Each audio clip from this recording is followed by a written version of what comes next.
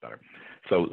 Again, thank you very much for having me here, and thanks to University Lab Partners. So again, that was a complicated question. Let me break it down into a couple of pieces. Research as a service. This is the I was when I first started as chief science officer at Chalk Children's, which seems like a long time ago now, but it's only 4 months. The question came up of it's sort of a question one wouldn't ask. It's hospitals, academic hospitals do research, they're associated with research, but I wanted to back up and ask the general question, well, why? Because if you think about it, the mission of a hospital is healthcare. Universities do research. The hospitals can do research, but it's not their primary mission. And often you will see that when a hospital does start to try to do research, they will do so by, they will build a building and they will fill it with researchers. And some of those researchers may be on staff as clinicians, but many of them aren't. And having accomplished that, then they say, okay, we're now an academic hospital because we do research, and that's what academics do. But if you think about it, academic hospital itself is a bit of an oxymoron. How could a hospital be academic? Academic is about an academy. It's about learning and teaching and research and scholarship. Nobody graduates with a degree from a hospital. Nobody's a professor at a hospital. Hospitals will train medical students, but they are not medical schools. They may be affiliated with medical schools.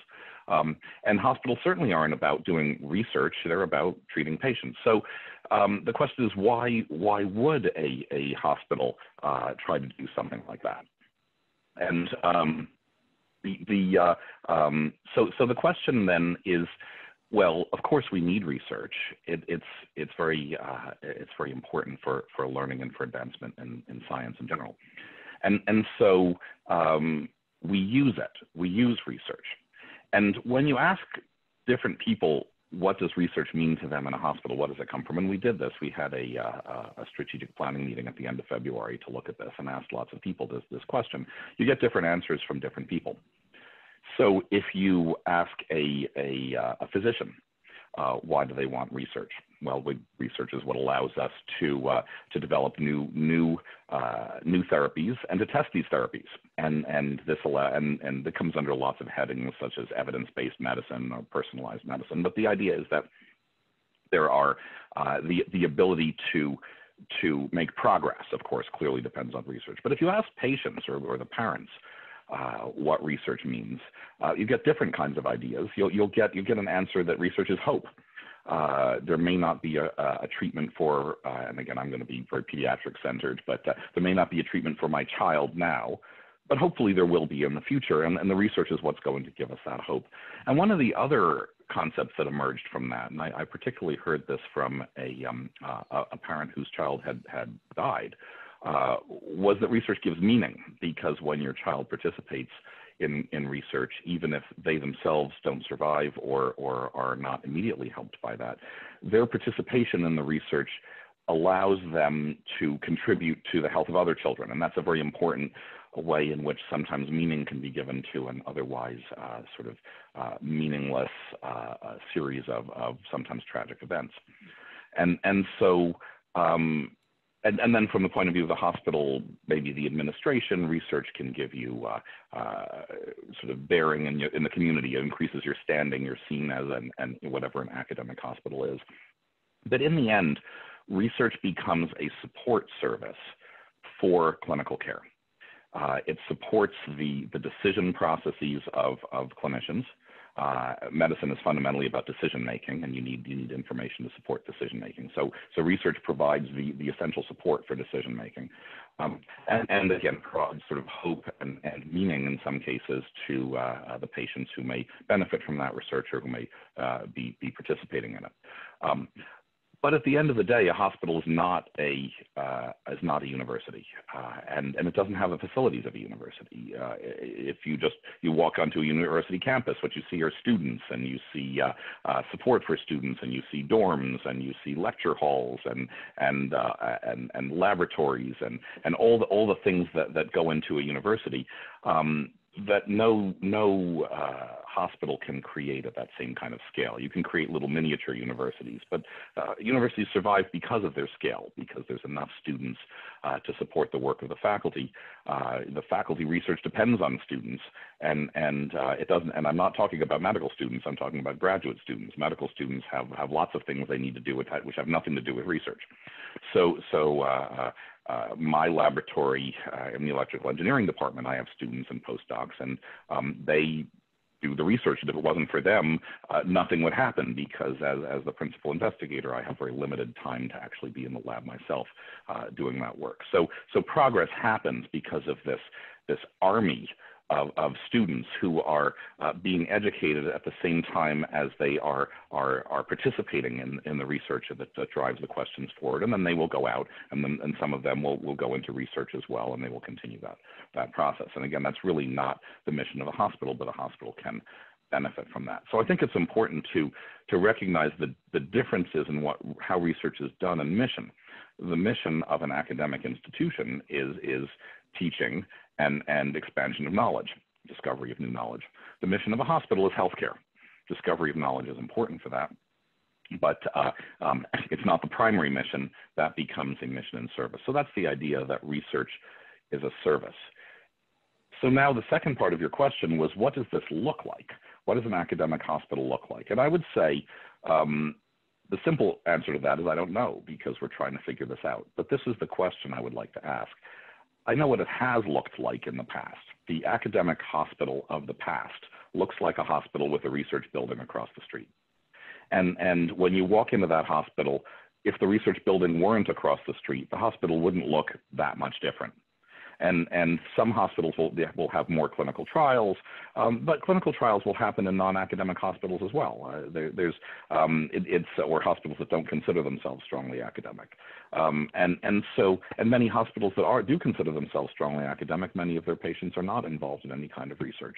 And so you don't feel it. The hospital looks the same. And so the question I've sort of wondered about is, what would it look like? What would it feel like to walk into a hospital where you felt that they were learning from every patient, where you feel as if you walk in, you bring your child in, and you as a parent and that child, you have a unique experience.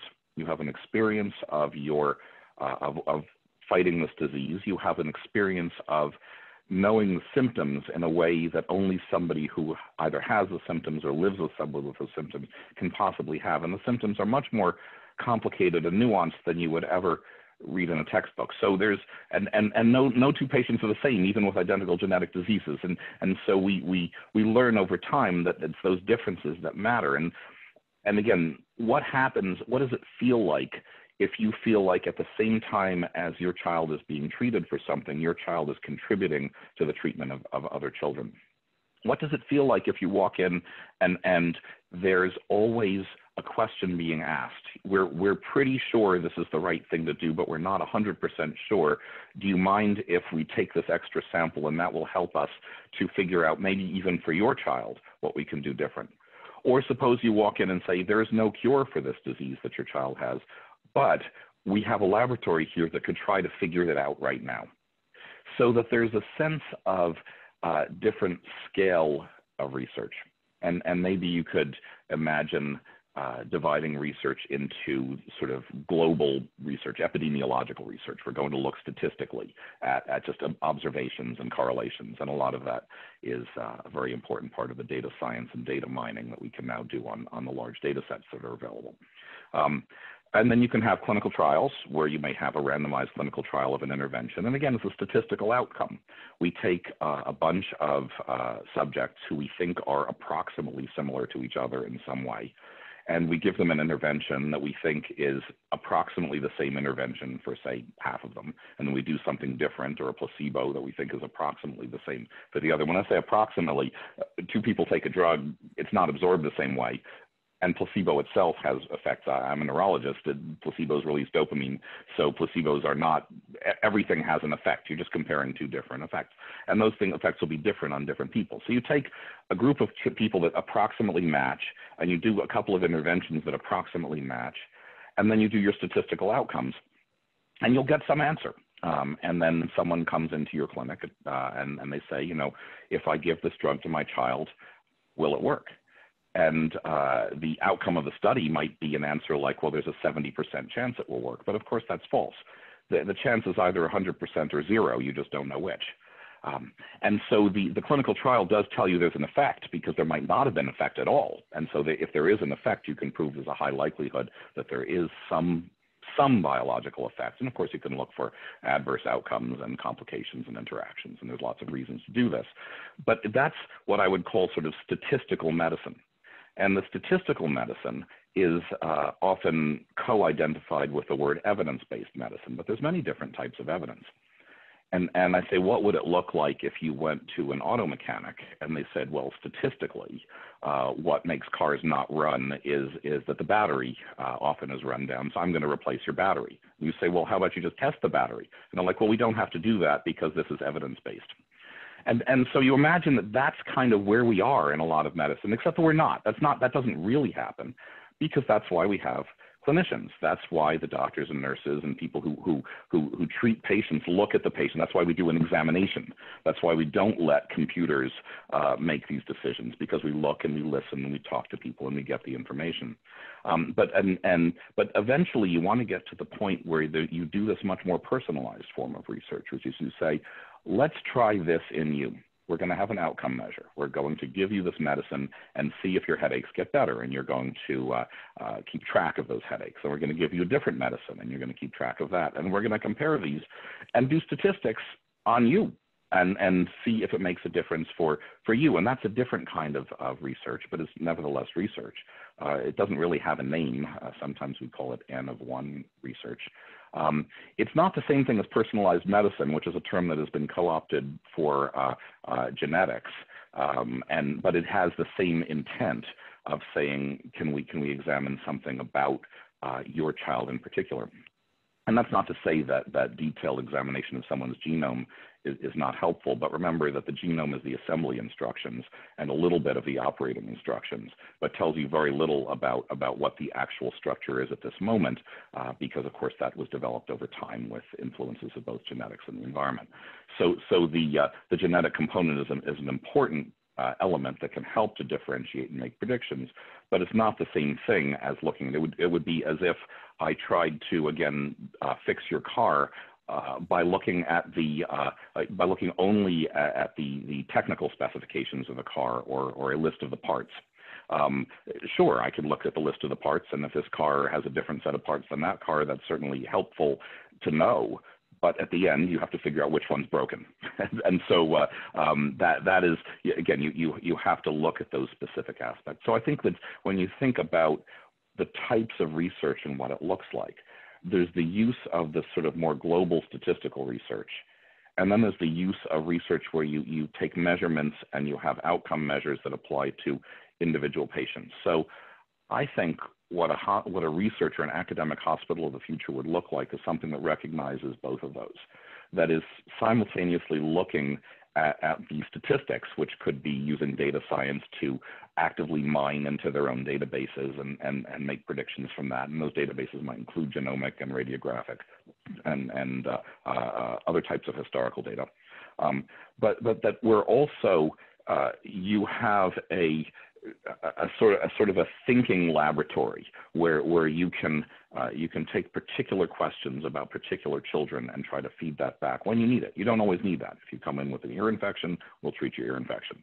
But if you come in with a brain tumor, we might want to know a whole lot about your brain tumor. And this is where I think that the true advances in many of these things will happen, because again, the brain tumors are going to be very unique and will have very different susceptibilities to different types of treatments.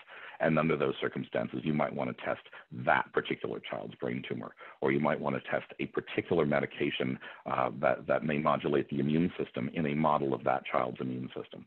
So you can imagine ways in which that would pervade the hospital environment. And so, I think it's a very long answer to your question, but this is very much the kind of image I have for what the future of academic medicine means, which is that we partner with the academy. We are not an academy. We partner with the academy, but we also use research thinking to try to answer the clinical questions, to make the decisions that will end up helping our patients. And I think it needs to be done in a way, if you do this right, I think that will be very obvious to the patients that are part of this system, and they will feel that the hospital is acting towards them in a very, very different way.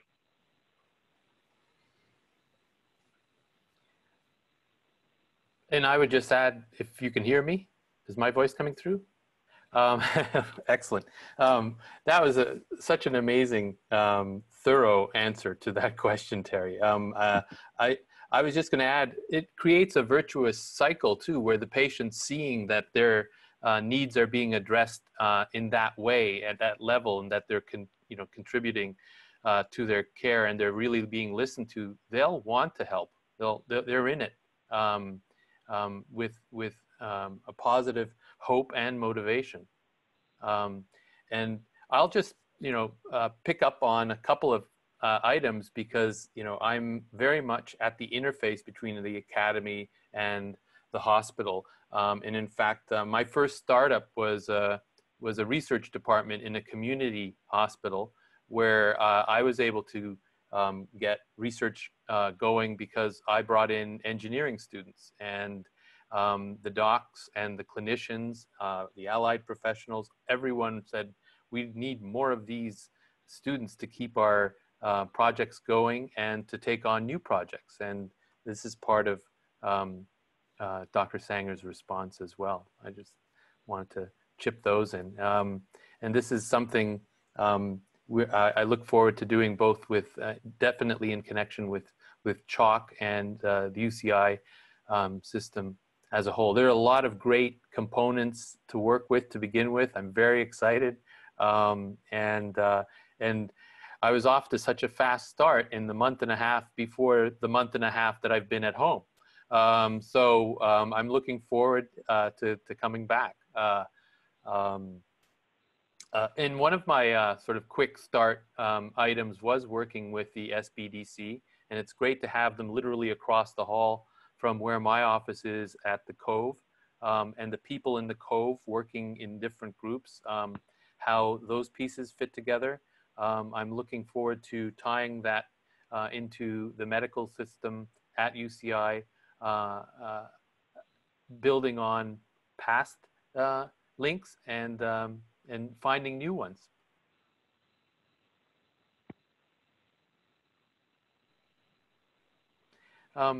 I was wondering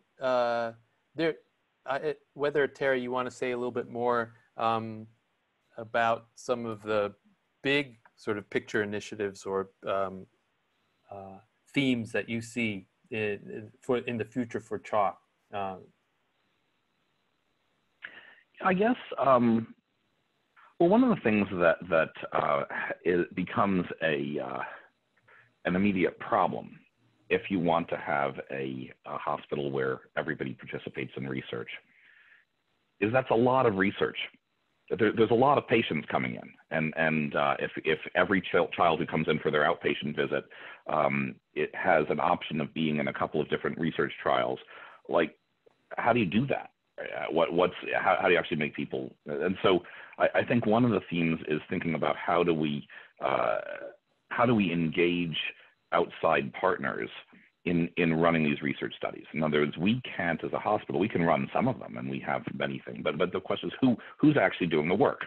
And this will be a little bit different if you're testing pharmaceuticals versus if you're testing devices or you're looking at data science. There may be different kinds of pieces to it.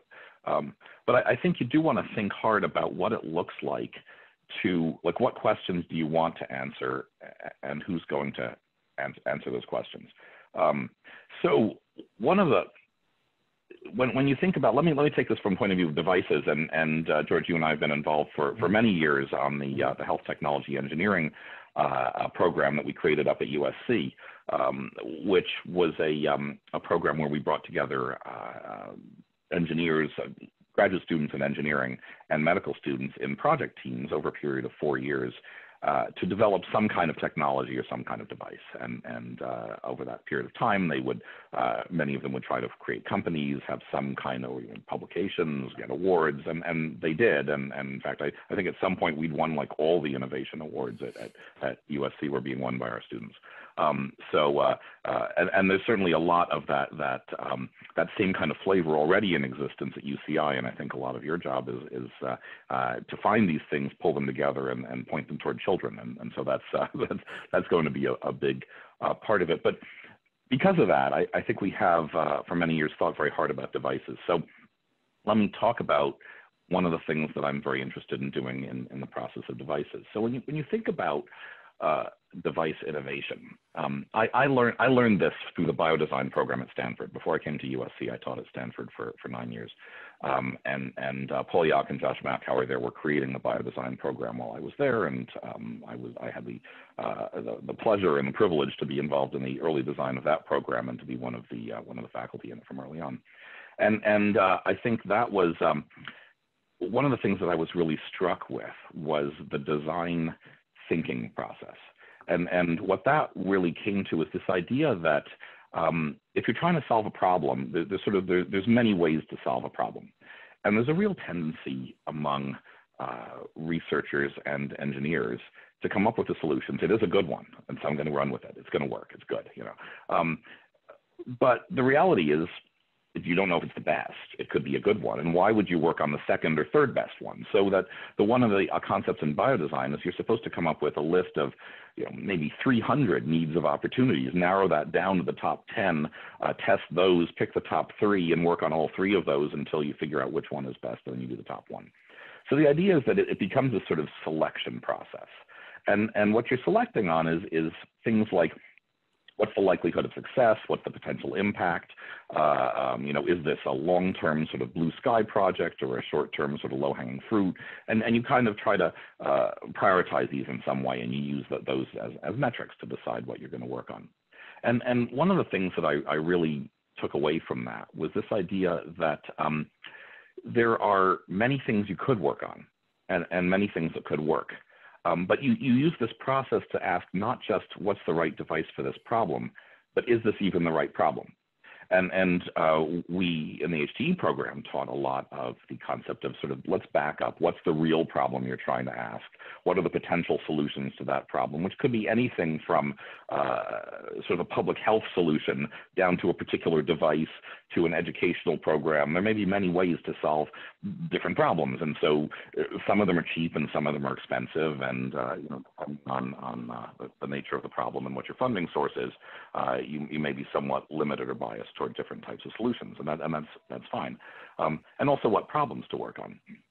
And the idea is that the problems kind of compete with each other, but you only have so much time, so you've got to pick the right one. You've got to move forward with that. And so we spend a lot of time teaching that concept. And I think one of the things that's interesting is that concept doesn't show up very much when people within a hospital start to identify problems. So someone will say, I need this. Can someone build it for me? And maybe someone comes along and says, yes, we can build it for you. And they build it. They get these prototypes. And then they say, well, we've got this thing and it works. Why can't we get any investors? Right? Why can't I push this company forward, right? And then you can have excellent groups that will consult, and they'll tell you why. They'll say, okay, there's a regulatory problem, there's a reimbursement problem here, no one's going to pay for it, there's not a big enough market. They'll tell you all the reasons why that thing won't work, and then you kind of reject it, and then you sort of try to come up with the next idea. And it's very hard for people because often the clinicians, we will say, but we need this. This is a useful thing. And what I point out to the students is that may be true. And they'll even say it's a useful thing and there's a business model. Like it's not that expensive to make. I can build it for $20. I can sell it for $50. They're easy to make, and we can sell 10,000 of these a year. And I say, well, look, think about this from the point of view of the person you're asking for money, your angel investors who are going to look there. And they say, that's fine. They like it. It's good. But right after you comes somebody else who can build a product for $1, sell it for $100, and sell 100,000 of those a year. So which one are they going to fund? So their money, like your time, is a finite resource, and they're going to put it into the best thing. So just the fact that something works and is useful doesn't mean it's the best thing or the most useful thing. So, and one of the things that happens, I see a lot in research, is that people don't apply this kind of thinking to research. So in the device design space, people are getting used to this. They've been taught this sort of Palo Alto model, failurely, try to predict the future failures, so that you don't spend a lot of time working on things. It's an evaluative process. You think, okay, let's make my list. I can evaluate all of them. And we'll sort of assign them a score and move forward. So if you don't do that, you're a researcher, and this happens. I see this all the time. I sit on NIH study sections, and it's very clear that what happens is someone says, oh, I've got good pilot data, I should write a grant. And then they do, because the pilot data look good. And then they write the grant, and if they're lucky, it doesn't get funded. And if they're unlucky, it does get funded, because now they're like, oh my God, I didn't really want to do that, but I have good pilot data, and so it was convincing, and the study section funded them. Now, as the NIH, you don't randomly get funded for things you didn't really want to do. But the point is that you might have worked on, just because you can doesn't mean you should. And so I think injecting this kind of design thinking into the research model would be very helpful. We talk a lot about bench to bedside research, with the idea being that somehow a researcher will come up with an idea, and they'll do the science. And then the missing piece is sort of getting the science back to the bedside. So let's get that piece there, right? But if you were looking at from an innovation standpoint or a design standpoint, you say, well, why does the bench, meaning the scientist in a bench laboratory, why do they know what needs to be worked on? I mean, where do they get this from? They Google it. I mean, how do you know? You've got a friend, you know somebody who once had a child who had this disease. It looked really bad. Let me work on that, right? So where did that come from? Or I just happen to be interested in this area. What diseases in that area might be relevant? And then there's the obligatory first few paragraphs of any NIH grant that describes, the health impact of the thing you want to do. But you don't really understand any of that. All you understand is your science. And so, I think there's this component of a design piece that ends up being missing, where you say, okay, what do we want to work on from a science point of view?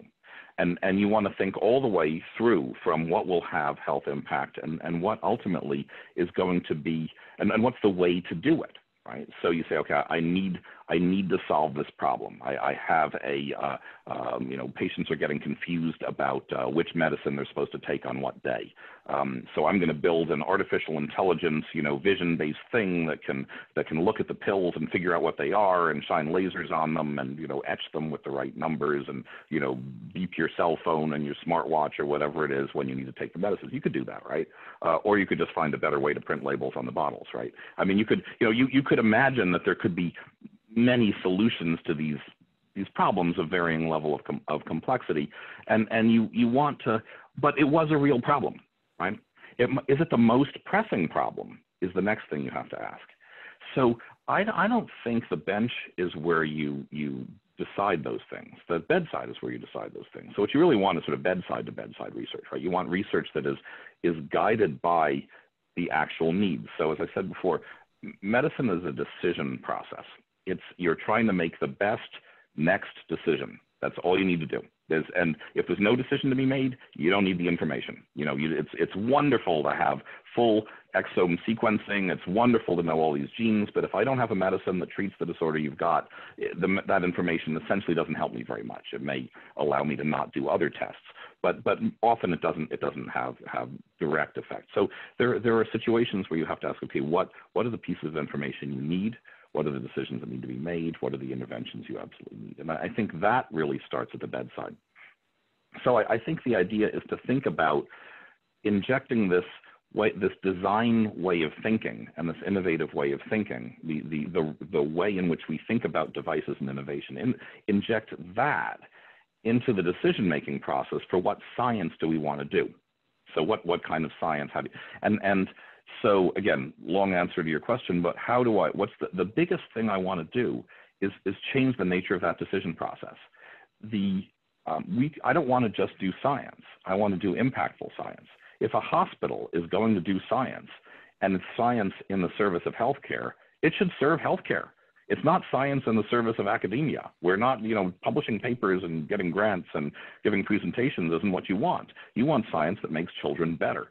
And so you need to think very hard at every step of the process. Do we need this? And what impact will it have? It also means that the impacts tend to not be financial.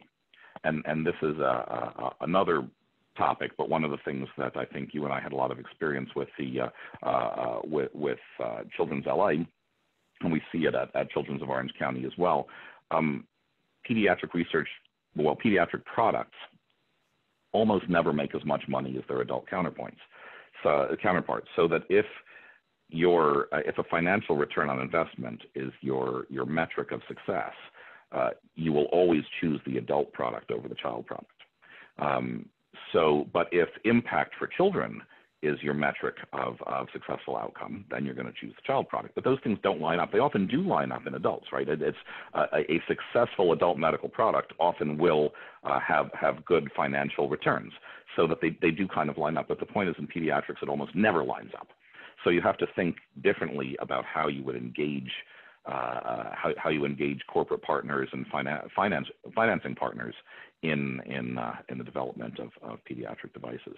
But let me stop for a second and pass this back to you, George, about the question, like from our experience in HTE, how do you see bringing that experience into UCI at this point, and what are the opportunities for this sort of technology development, design development in the partnership between UCI and Children's Orange County?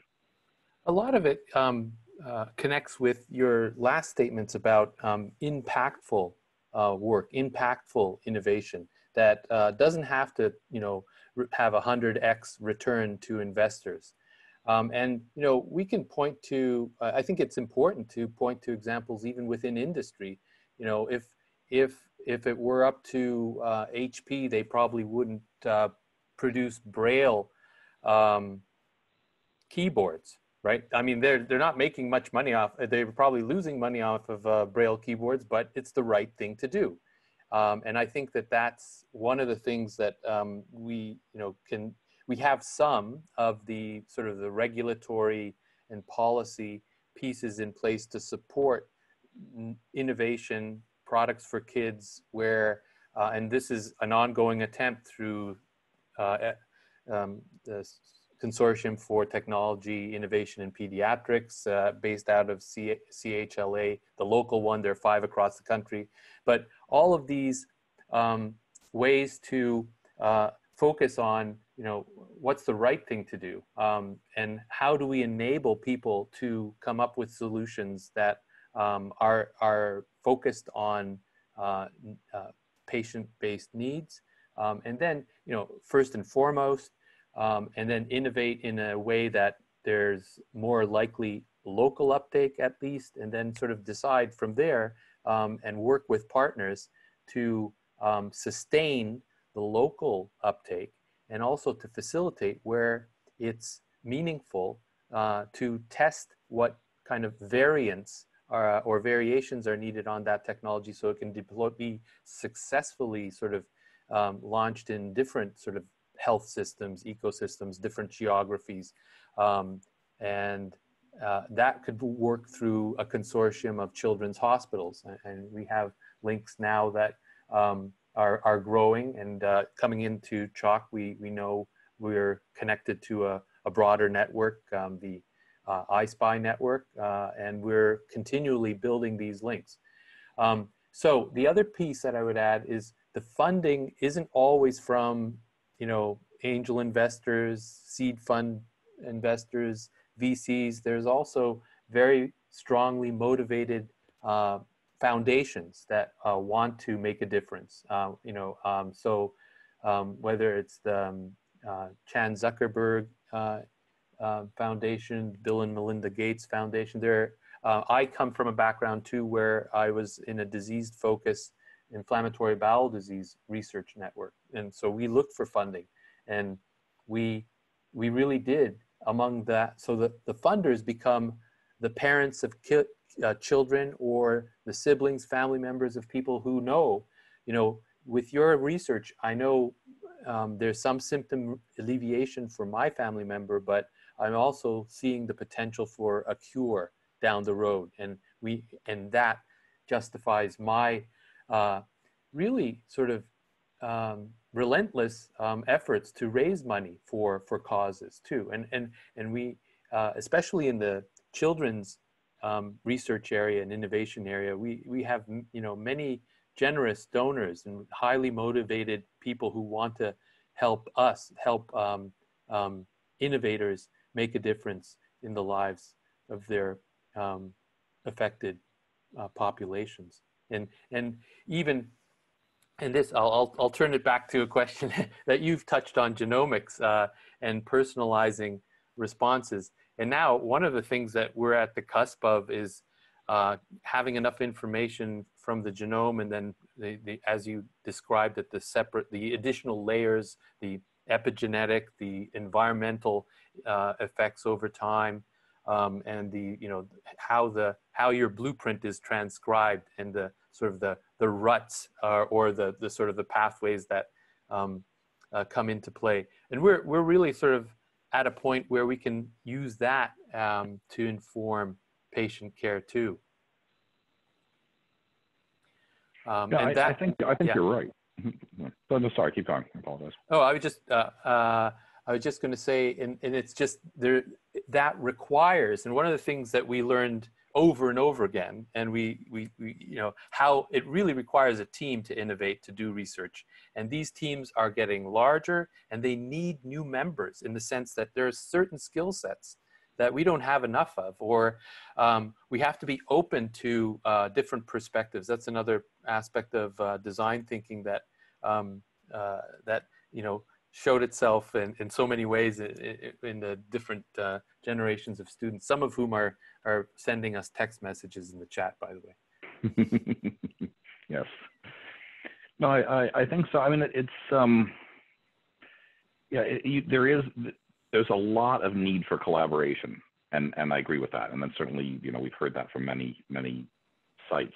One of the interesting places where I think perhaps the need for collaboration or cooperation may not have been recognized as much, and this is one of the things that is very important to me to build at CHOC, is the link between research, innovation, and data science. These are neither research, innovation, nor data science are the goals of hospitals, but these are important services that are provided, and they're not dissimilar to each other. So you mentioned genomics. So I think in the very near future, many of our patients will have whole exome or whole genome sequences, and that's a couple gigabytes worth of data. And the medical record is not designed to store this stuff. But we have an example. There's a predicate for this, which is the storage of imaging data, which can be many gigabytes per child of imaging data, particularly when there's MRIs and other 3D imaging or any kind of video imaging associated. And so you can imagine a day in the very near future when, in addition to the radiology databases, there's also a genomic database for the hospital. And these things are all sort of linked and searchable in some way. And this is we all complain about the interoperability of these things, but these are solvable problems, and they are being solved by people, including here. And I think as we pull this information together, the data science becomes very powerful, because it allows you to do, again, the sort of epidemiologic studies, like let's just figure out what in your genome predicts a response to this medication. That would be a reasonable sort of epidemiologic study. But it would also allow you to say, your child comes in, let's match them against this database. And we're going to match them in terms of history. So maybe natural language processing on your dictation is going to be matched against the natural language processing on the dictations of everyone else in the hospital. What are the symptoms? You can match them on genomic data. You can match them on radiologic data. Does your sinus film or your chest X-ray or your MRI, who does it look like? And then you can say, okay, you have a match with these children. Here's the range of discharge diagnoses. Here's the probabilities. It doesn't give you an answer, but it might give you, it's an important support tool. And so now by the time you get to see the neurologist, we have all of this background information. We still have to do the exam, but even that, as you do the exam, you say, oh, wait a minute, the reflexes are elevated. In it goes, wait a minute, that's going to narrow down the set of possibilities. Again, you're never going to substitute for the statistical signal processing ability of the human brain. We're just better. We're just really good at this. This is what we do. We're good at it. We train at it. No problem. But it doesn't mean that we can't. But what we can't do is we can't mine the same amount of data. We're very good at learning quickly from small amounts of data, something that computers currently are not very good at. Computers are very good at learning slowly and now with ever increasing speed from very large amounts of data. So it's a good partnership. And so data science as a science, but also as the sort of the N of one support for clinical decision making, I think is going to become more and more important. And so data science is important. Research is important. Innovation is important. If you do, we have Anthony Chang created the Medical Innovation and Medical Intelligence Innovation Institute, which is a way in which we can think hard about innovations in a pediatric environment, and think about the links to how we can have companies work with us to do research. So at some point, we're going to have we have these companies coming in, or we have devices or products that we're looking at, which go through sort of a pipeline of evaluation. But once you have decided, based on design principles, what it is you're going to make, you have to test it, and that's research. And once you do the research, you need to look at the data that comes out of that. That's data science. So science, innovation, data are all linked very, very closely. They're not the same thing, but they're very closely linked. And I think one of the things that's important to recognize is that becomes, you have three different ways of thinking. What it is that constitutes sort of not really truth, but logic in these things is very different, right? Science is hypothesis-driven research. We have a hypothesis. We're going to try to figure out if it works. Data science is often mining for data, looking for patterns. Often it's not hypothesis-based, and that's one of the things that drives scientists bananas, but that doesn't mean you can't find interesting stuff, even in non-hypothesis-based, sort of correlation-based research on these data streams. And just because of the sheer volume of data available, you may be able to make very important inferences. And innovation is not about any of those things. It's about, can I make something useful, and does it have, in this case, health impact? So those ways of thinking come together. Those ways of thinking are also informed by medicine, which doesn't share any of those things. Like I said, medicine is about, I need to make a decision. Like I need information, and what are the decisions available to me? What information do I need to make the next decision in that process, right? And then all of these fields have different ways. Engineering has a very different thing. Engineers understand things only when they can build them. Scientists understand things only when they can predict them. And doctors never really pretend to understand things. We just want to make it better, right? So the point is, but think about the differences of those ways of thinking, which are the correct ways of thinking for those fields. These things have developed over hundreds or thousands of years, and you put them together, and now you can create something better. But I think you have to recognize the differences before you can start to look at how you pull that. And this becomes an important thing for teaching. And like I say, one of the things that had happened with the HTE program was very much a training program, trying to create students who could see these different perspectives. And we spent a lot of time on the psychology of that. And I'm not sure yet what this is going to look like at UCI and CHOC. But I am curious about, as we start to do this, if you had some more thoughts on that, like how do we involve students in becoming the glue that helps to pull together these different ways of thinking? Well, having students at home now is making that question more difficult.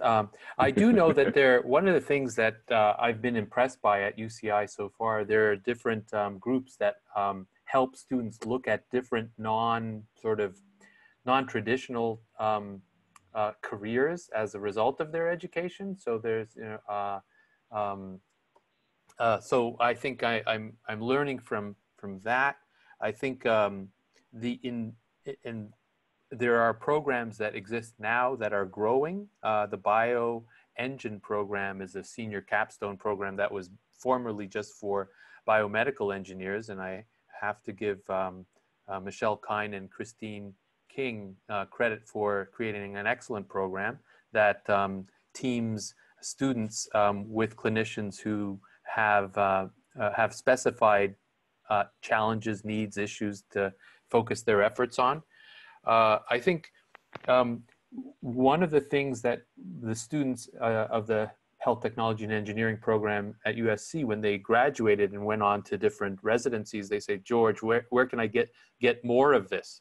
I'm looking forward to creating opportunities at UC Irvine to create more of that for medical students. Not that they would have to, as you said earlier, they're very busy, especially as residents, but there will be an opportunity for them to supervise postdocs, graduate students at different labs that are doing really doing the kind of research that can be sort of mildly sort of deviated from its normal direction to support or to find solutions or to enable some of those solutions that are possible out of the design thinking process. So do we have people who can actually do some of this?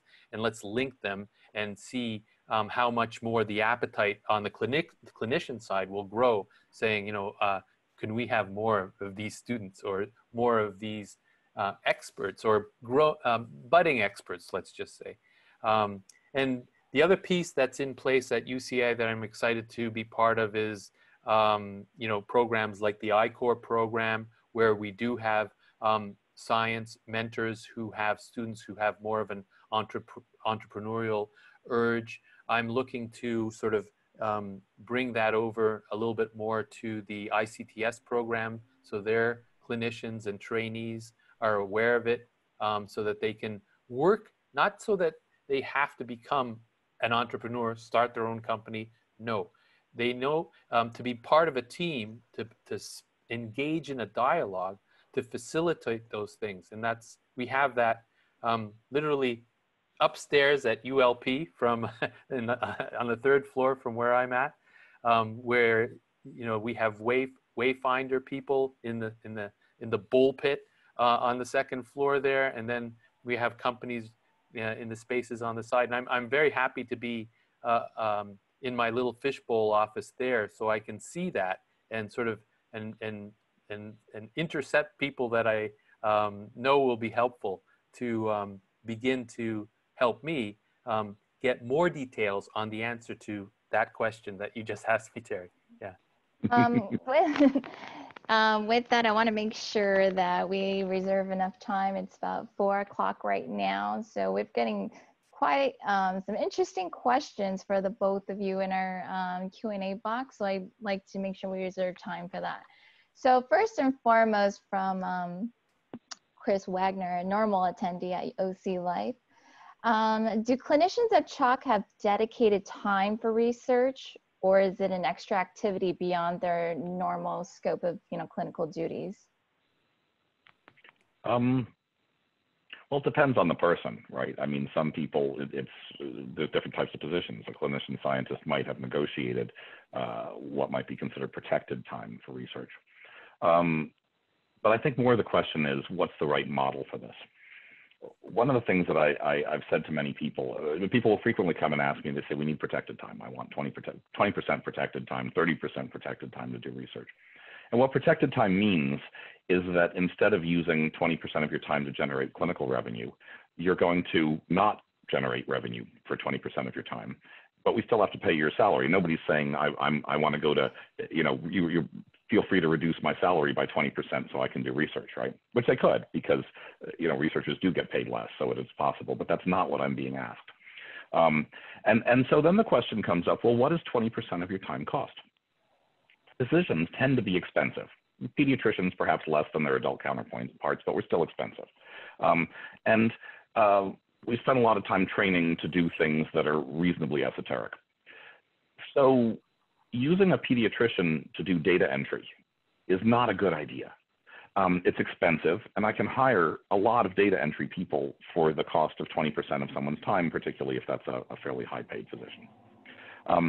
So the simple question is, why what do you need to do to allow clinicians to answer questions? Some clinicians want to answer the questions themselves, right? They are true clinician researchers. They want to be doing the research, in which case you figure out how to do that.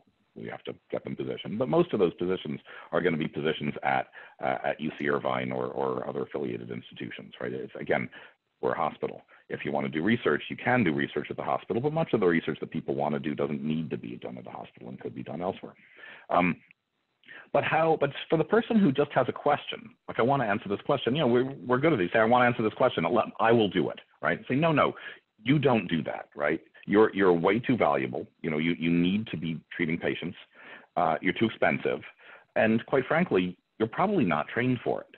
And because research training is hard. It's not, we all understand it, but actually doing it is hard. And the doing it isn't just the doing it, it's the design of it.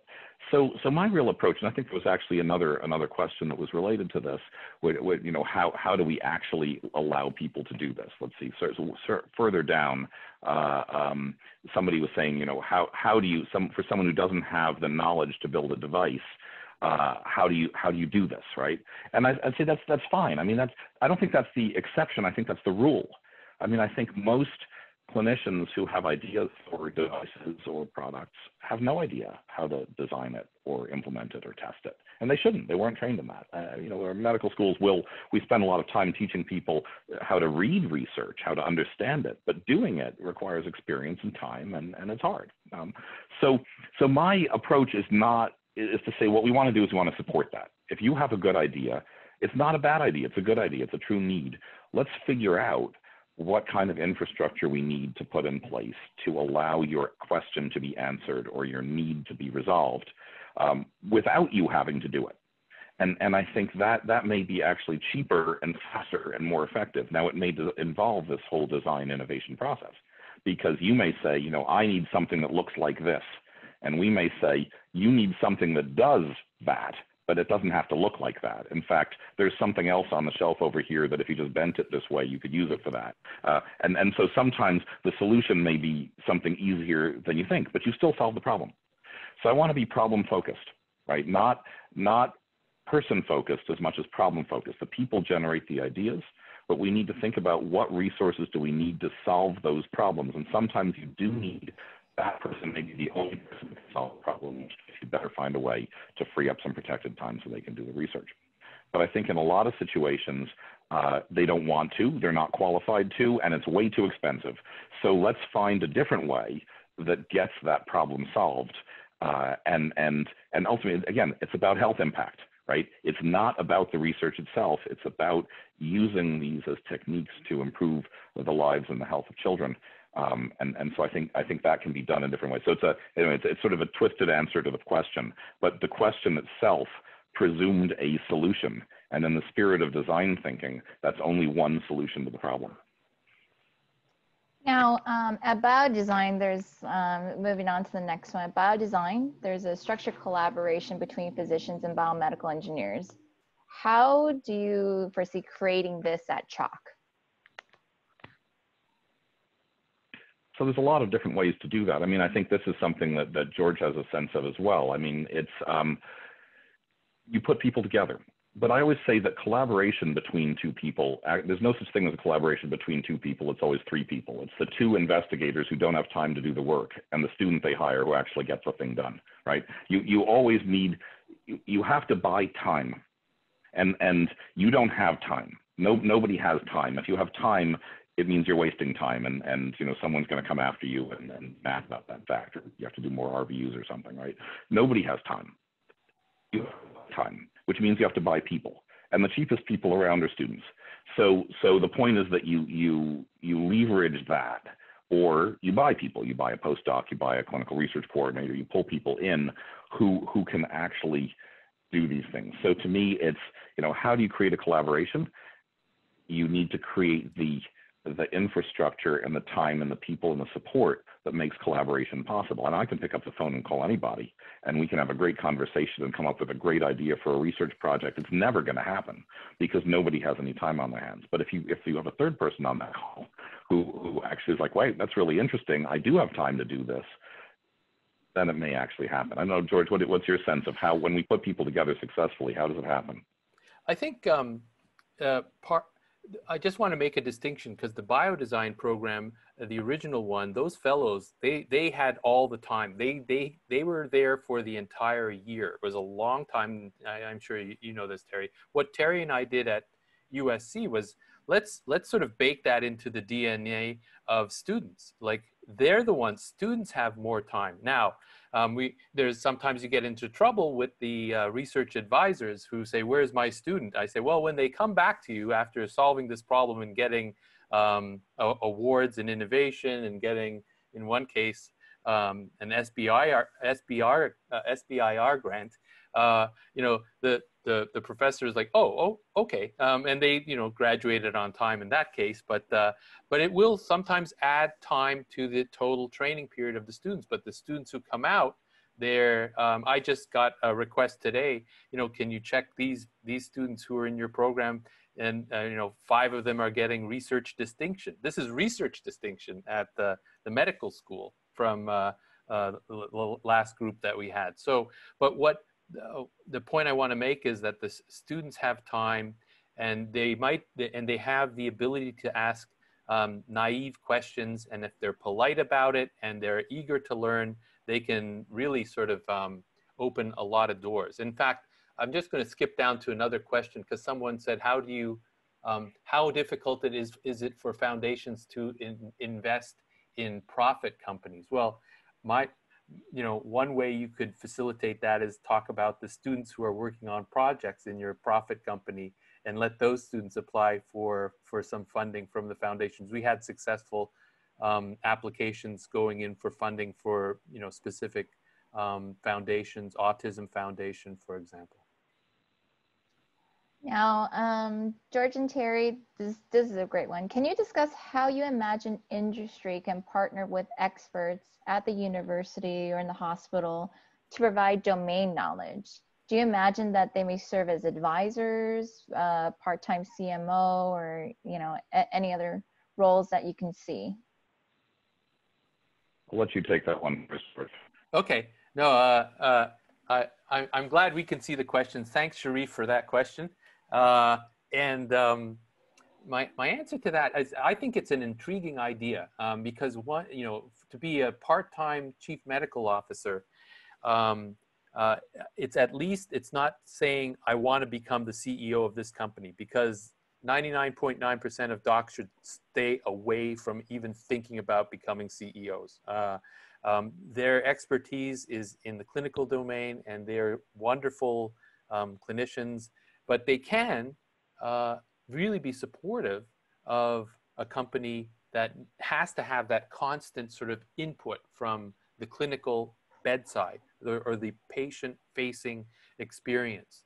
And I think that's an important thing to enable. How exactly to enable that? I would say, you know, involve the clinician with intermediaries. Like, if you have entrepreneurial lab people in the hospital who want to learn more about this, let them step up. Let them sort of think, you know, be the connective tissue between the hospital and industry, and let industry in ways that they'll learn how better to interact with the different stakeholders within the hospital environment as well. And I think one of the things we'd like to do at CHOC is to facilitate that kind of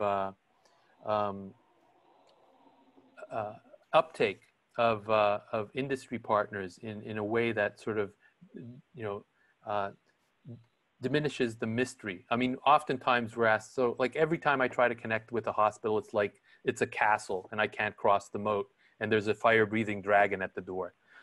What do I do? And you know, this is a constant question, and we say, well, you know, find the internal champion, look for emerging key opinion leaders, you know, look for the donut shops where they, you know, frequent, and start having conversations on a direct level, and really sort of work your way in that way. And and part of my role is to teach the different stakeholders that I work with, including students, of course, is these skills and how to sort of connect with and be sensitive to the variety of different dwellers in the innovation ecosystem. And one of the things that I thought was implied in Sharif's question there, which is, I mean, we've been talking a lot about how we as a hospital or a university help companies have more impact. But I think one of the things in Sharif's question was about what can we learn from the companies? Mm-hmm. And I think that's an important component of sort of have a little bit of humility here, right? Sort of behind the walls of our ivory tower, and recognize that the companies that are actually out there in the trenches trying to make products, market them, sell them, deal with the regulatory issues, compete in a highly competitive landscape, they know stuff about what works. And the companies that are making devices often have their representatives are in there working with people in the operating room or in the clinic and have a tremendous amount of sort of just domain knowledge in these areas, which is very different than the kind of domain knowledge we have. And so I think paying attention to that is very important, and recognizing that a partnership with industry works both ways. And that we have opportunities to learn from each other. And I think that's a very good point, that needs to be baked into whatever agreements or whatever type of arrangement is made as a university and a hospital might partner with small or large businesses. Yeah, I'll just add that that's one of the sort of key pieces that I think is so critical in the design thinking process, is cultivating that empathy. And as you said, that empathy is omnidirectional. It has to, you have to be open to understanding on the corporate, from the hospital side to the corporate side, to the different sort of time pressures, quarterly report kind of environment, all these things that are taken for granted in industry that we know nothing about, or like the typical sort of healthcare worker doesn't know much about it unless they're married to someone who's very much bringing that home and that sort of thing, and to be open to learning from other people's perspectives is essentially what empathy does, and what it's a skill that can be trained and built and exercised. And one of the things I enjoy most is helping people with that as well.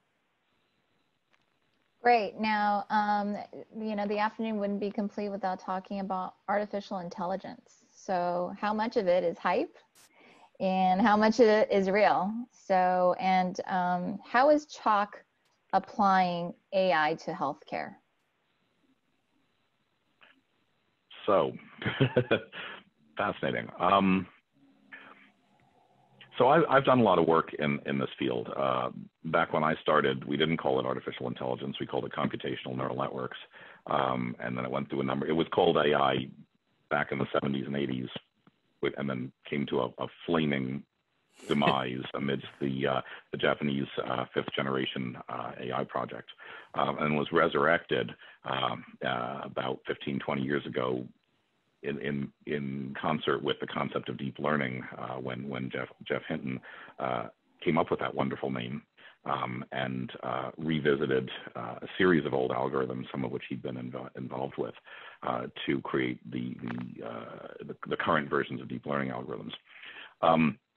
These are essentially statistical algorithms with some degree of sort of an inherent automatic model construction. And this class of algorithms has tremendous power when presented with enough data. The term artificial intelligence, while catchy, is of course not particularly correct. It wasn't correct when Turing and his group coined it, and it remains not correct now. Nobody really knows what intelligence is, but whatever it is, it has nothing to do with analyzing billions of pieces of data on the internet and using that for something, right? That's not how humans think. We can learn from single examples. We can make our own inferences about situations we've never seen before. We can conduct experiments to figure things out. We build internal models. We build internal models of other people. The the level of stuff that real intelligence does is remarkable by comparison. And there probably, you know, it would be hard to imagine an AI program on the earth right now that has the computational abilities of a frog. But that said, these are very useful tools, just as statistics is a very useful tool. It's a statistical technique. It has tremendous power. And where the power is really coming from is from large data, which is that if you have enough data, you know, if you have a big enough hammer, you can crush anything. And if you have enough data, you're going to find the patterns you're looking for. So if you have enough data, you can learn how to translate things, and you can learn to play chess, and you can learn to do things that look like inferences.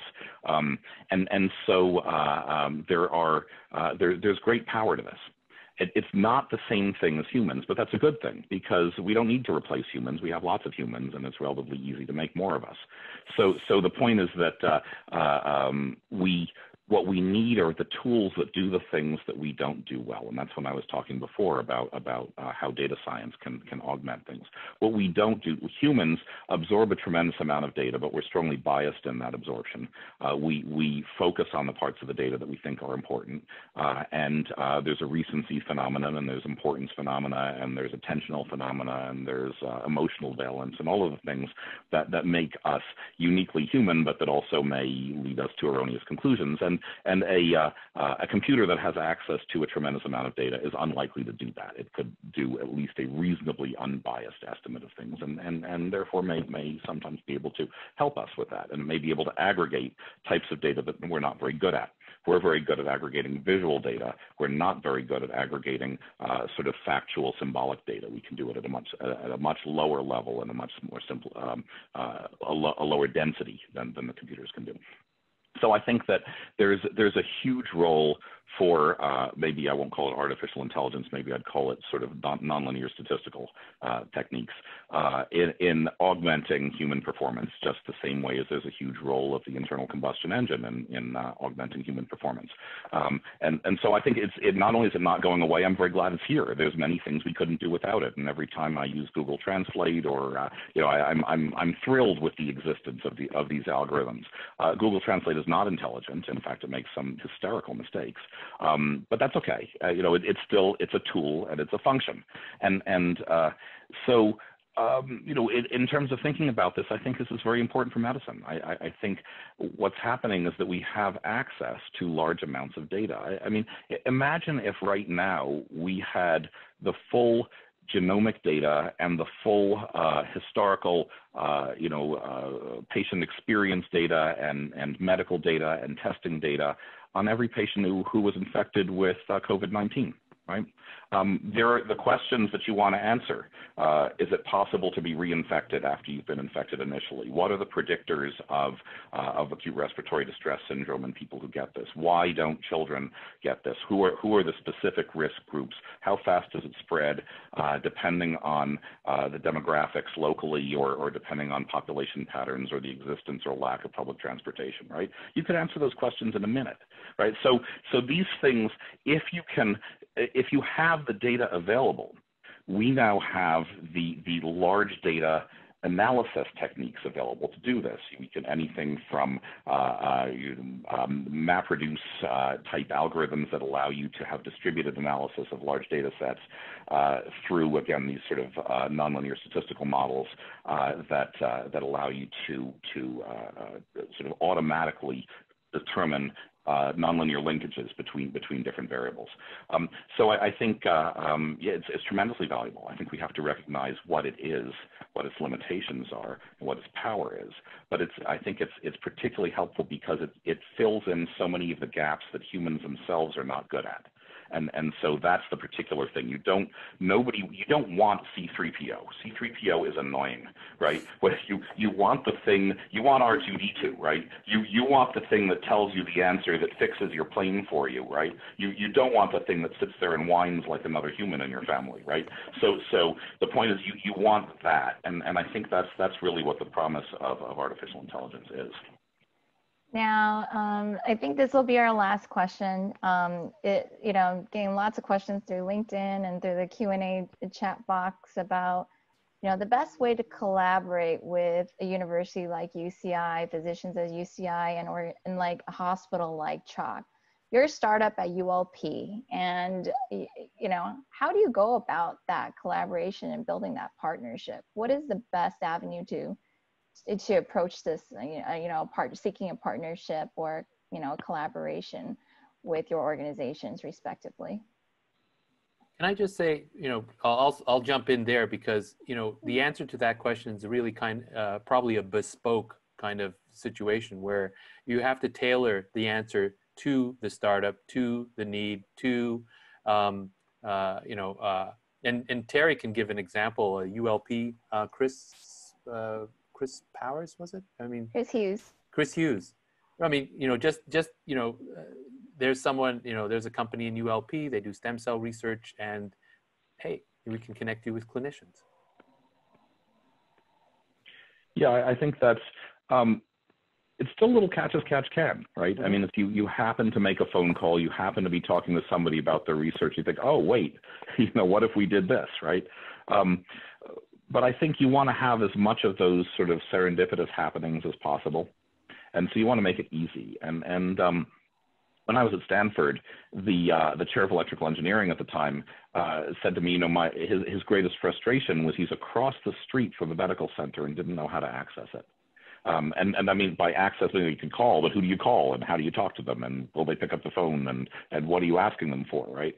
So I think making an environment where it's easy to do that, where there's people going back and forth, and you know, we just all talking about these things. You have seminars and things like this where we can talk about this, and you can have a very mixed type of audience there who can really think about different ways of thinking, and so I think that's basically the main thing, is that you just have to create that environment. You have to train students who can talk both languages. You have to enforce a culture of respect, where people understand that we do have different points of view, but that those points of view remain really quite important. I joke about at one of the previous institutions I worked with, the dean of engineering explained to me how smart the students were and how they could basically learn most of what the medical students knew in a weekend. And then in a subsequent meeting, the dean of the School of Medicine explained to me how smart his students were and how those students could probably learn most of the engineering stuff in a weekend. And I'm just sitting there thinking, good luck, you know. But the point is that you have to break that down, right? It has to be, each side has to recognize that there is unique expertise on the other side that they don't have. You can read a book, you can Google it, but you can't be it. To be it, you have to do this for a living. It has to be your life. And so if you meet someone where that other way of thinking is their life, they are valuable. And so you have to create that culture of respect. You have to make it possible for people to talk to each other. You have to embrace the fact that we talk different languages, find a few translators out there. And then I think you can create this environment. I think you can do it. And it's not easy, but it requires these liaisons. One of the things that's going on now that's wonderful is people like George and I, and we have a couple of open positions being hired where people have these they're hired between Children's Orange County and UCI. They have positions on both sides. And I think it's really important to build these people who are the bridges. That doesn't mean other people can't bridge, but you just make more and more and more of that. You enforce this idea that we have a common goal here. And we have different methods, but a common goal, and we need both sides. So I think it's doable, but it's a culture change. And it's my favorite term, augmented intelligence. By having both those sides, you have AI for the service of good. And I'll remind people that historically that was another what AI stood for from Al Mirsky's standpoint, was augmented intelligence, and we can all have a dose of that if we're open to it. Perfect. Well, we just have about 2 minutes left. If there's anything you guys like to add. So George or Terry, any final thoughts? Final thoughts. Well, I'm just, I want to express my excitement about working at UCI, being a connector between UCI, folks at Applied Innovation, and CHOC, of course, and the Medical Center.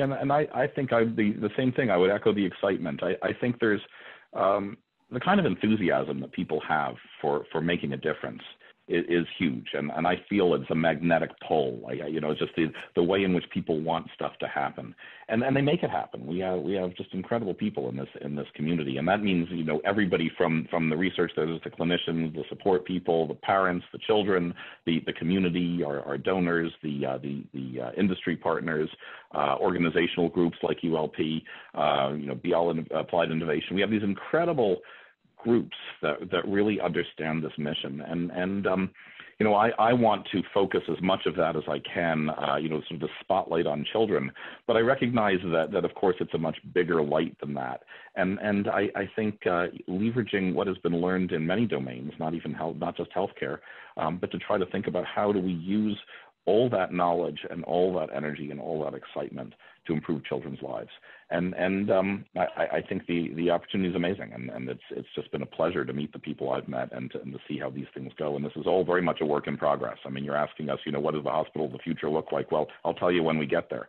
But but at the same time, I think the idea that we can work together to create that, and so that the academic hospital of the future is the correct academic hospital of the future. We have the right future here. I think this is the place to do it, and I think we've got a tremendous group of people who are going to make it happen.